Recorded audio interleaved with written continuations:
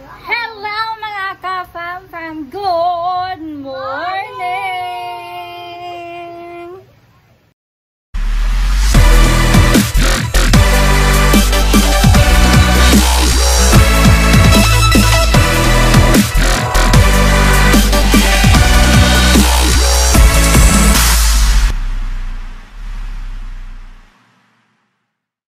So guys, galing naman ako ng Cebuana. I-ano ko na yan, i-unfollow tsaka i-unlike ko na yung Cebuana na yun. Charot. So nakapag-buy na naman ako, pinick up ko na naman siya kanina. And kakauwi ko lang, katapos ko lang maligo. Ito siya, papakita ko siya sa inyo. Wow! Ayun siya oh. Nagkamali pa sila. This one pala is 18 ang sa code, this one is 18 karat. Pero sa totoo pala, this one is 21K. 21 karat ha. Hindi 21,000. Wala tayong ganon. Pang lightweight lang tayo. Wala tayong budget. So ngayon, gagawa din pala ako ng ng bibingka. Gagawa ako ng bibingka. I-ready ko lang siya. Yun. Samahan niyo ako. So guys, ito na yung ating ingredients sa ating bibingka. Ito rice flour, 3 cups. 3 cups. Pwede naman kayong gumamit ng all-purpose flour, pero I choose to use rice flour. The rice flour ha, hindi glutinous flour. Kasi iba yon. And I have here, siguro mga 4 pieces of salted egg. Eden, I always use Eden. Yan. Pang toppings natin to mamaya. And ito, ihahalo natin to sa gagawin natin. I have 4 eggs, half of melted butter.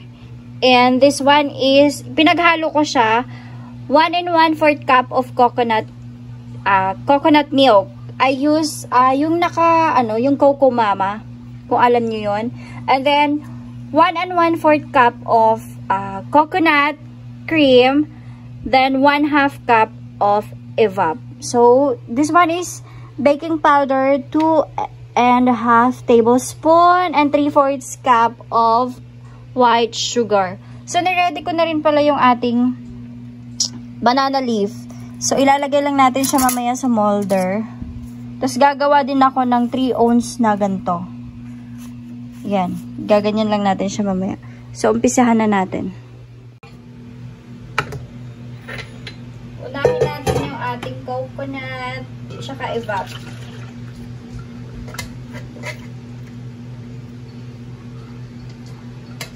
Pwede rin naman kayong gumamit ng fresh coconut. Ay, yung ikaw na kung nagpipiga. Butter. Ililive ko yung recipe sa description. So, if you guys want to try, so yon. I'll put our egg. Mix lang yan. Wait lang.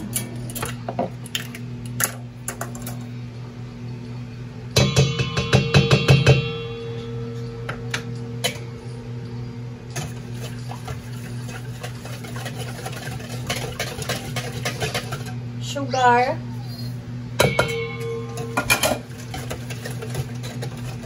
Ang bango. Ang bango ng butter.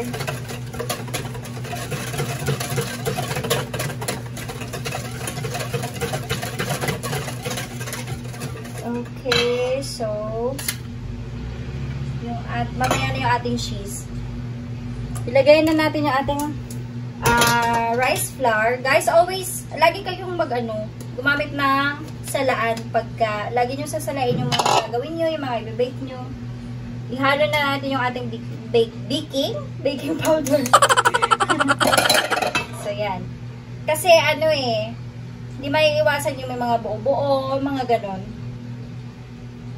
So, yun. Yung mga buo-buong baking powder, kasi hindi maiiwasan yun yung may mga, buo-buo. Paulit-ulit, buo-buo. So, yun. Yun na naman. Ayun ka na naman. Halo-halo.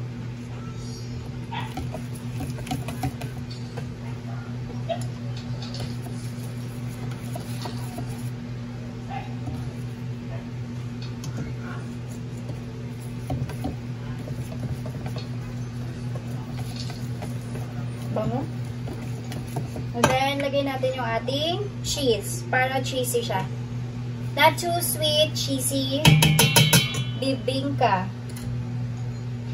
Okay.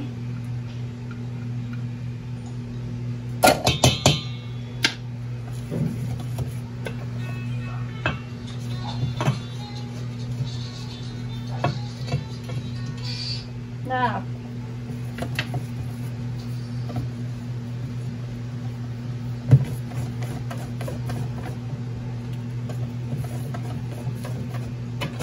napakadali nitong gawin. Halo-halo ka lang. As long as meron ka ingredients, of course. So, this is the texture. I don't know if you could see it, but that.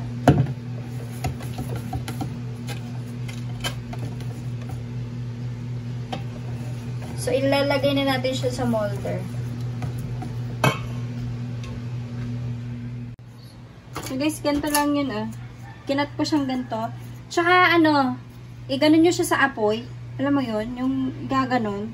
Para huhulma siya dito sa ating lagayan. Para mamatay na rin yung mga bakterya. So, lalagyan natin siya ng 1/3 cup. Kasi aalsa pa to Whoosh.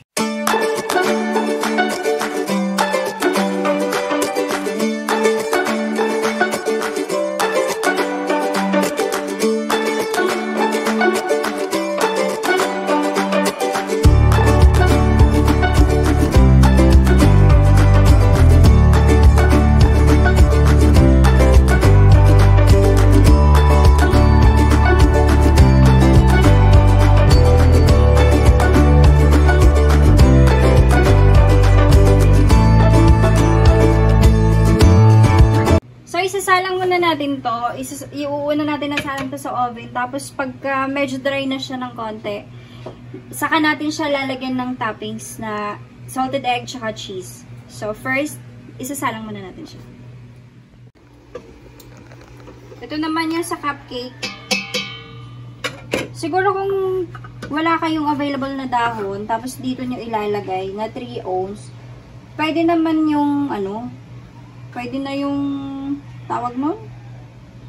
Yung cupcake molder na 3 ounce. Kung wala kayong dahon.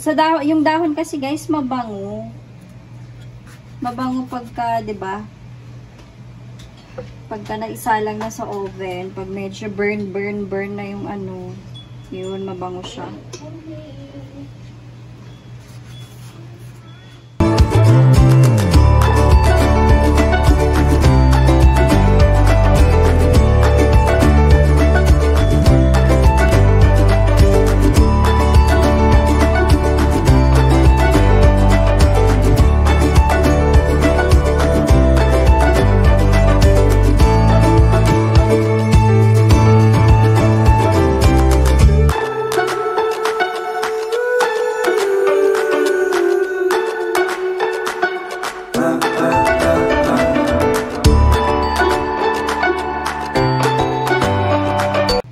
So guys, ito na siya. Ito yun, ang cute. Isasalang ganun ulit. Parehas nung nauna natin sinalang. Papaluto muna natin siya ng saglit. Mga 10 minutes. Saka natin siya lalagyan ng toppings. A few minutes later. So guys, ito siya after 10 minutes. So lalagyan ko lang siya ng toppings. Lalagyan ko siya ng cheese. Lagyan ko siya ng ito. Then cheese. Para bongga. Tapos another.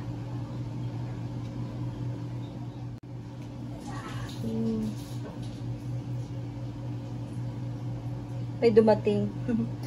Nahingi ng baking soda.